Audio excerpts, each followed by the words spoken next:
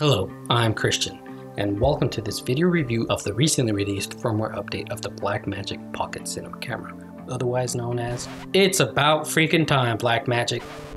In this video, I will cover the patiently awaited in-camera formatting, compare the different codecs, and do some focusing tests with a couple of Olympus Micro Four Thirds lenses that I own. Let's start off by downloading and installing the latest software. If you already know how to do it or just don't want to listen to this part, go ahead and click on the annotation to skip ahead. First thing you want to do is head on over to Blackmagic Design's website, hit the support link on the top menu, or scroll down and click the new camera update graphic. They will take you to the same page. Scroll down to the latest download section and click on the link that applies to your current operating system. I will be choosing the Windows version. A pop-up will appear asking you to register. You can skip that portion and head straight to the download only link at the bottom. Your download should start. If it doesn't, follow the on-screen instruction. While that downloads, go ahead and delete the current version of the Blackmagic camera utility. You won't be allowed to install the latest version of the software with an older version currently on your system. Once that finishes uninstalling and your download completes, you will need to restart your computer. To install the new software, head on over to where your system downloads files to. Look for the Blackmagic camera utility with the latest firmware number, unpack it, and run the Blackmagic camera utility installer. Run through the licensing agreement and install the program. Once the program finishes installing, you will be asked to restart your computer. Once you restart your computer, find the new software in your applications folder and run it. Plug in your pocket camera with the provided USB cable and turn it on. Once it turns on, your computer will prompt you with a message asking if you would like to update the camera. Go ahead and click Update Now. Your camera will shut off and the software will run through the install process.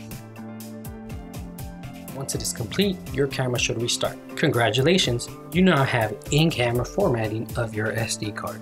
To format your card, hit the menu button on the back of the camera. You will be greeted with a new menu. Select the Format Card option and you will be given two options, HSF Plus and exFAT. HSF Plus is Mac only compatible. exFAT is both Mac and PC compatible. Select your desired format, hit the OK button. You will be asked if you want to continue. Select yes, format my card. Hit the OK button one more time and you're off. The camera will now format your SD card. Amazing! You just formatted an SD card on the Blackmagic Pocket Cinema Camera. In the new menu, you will see options for metadata. Metadata states the obvious. This is where you input your project metadata. Settings, adjust various camera settings. Format card, allows you to format your card in either HSF Plus or exFAT frame guide. I assume this is for turning on and off frame guides on an external monitor if you have one attached. Meters, allows you to turn on and off your meters in the video display.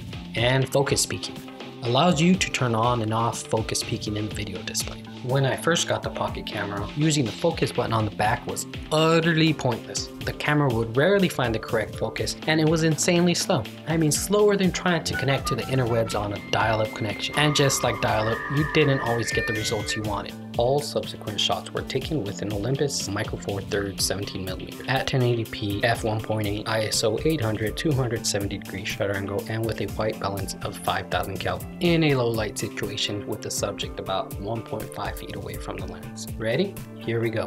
I'll start off with ProRes 422 HQ. Hit the focus button and bang, correct focus.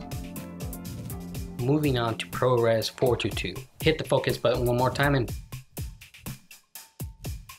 bang, correct focus once again. Now ProRes LT. Hit the focus button. Wow, correct focus. And last flavor of ProRes Proxy.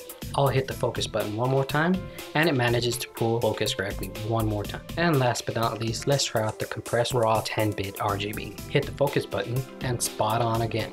So that was pretty amazing in my opinion. All the codecs had similar focus speed, so I decided to compare the different clips together to see if there are any notable difference in the focus speed. Also, I would be able to compare the noise each codec generated and just the overall quality of each clip. I adjusted each clip to 1 frame before I pushed the focus button. It's pretty quick, so get ready. And wow, not as fast as a mirrorless camera body, but still pretty quick. Raw focusing in the quickest with a time of 1.13 seconds while the others didn't trail far behind, with each ProRes flavor focusing in at about the same time. Pause the video now to compare the quality of the clips after being compressed by YouTube's famously awesome compression algorithms. Which do you think looks the best? Leave your opinion in the comment section below. I thought I might have a fluke on my hands, so I decided to do more tests with how the camera focused in on the subject at different distances and with a different lens. The next few clips will all be in ProRes 422. First off, I have the 17mm f1.8 with the subject about 3 feet from the lens.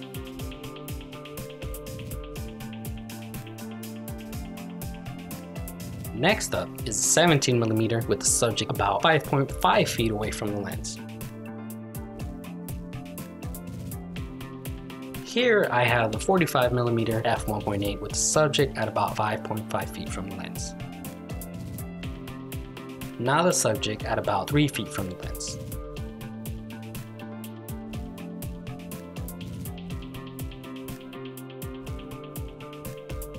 And finally, the 45mm at its minimum focusing distance of 9.5 inches. A massive improvement to a great little camera. In-camera formatting, improved lens support for Micro Four Thirds lenses, at least on the Olympus lenses I use. The menu could use a bit of help. I don't really care for the option for metadata setting in the initial menu.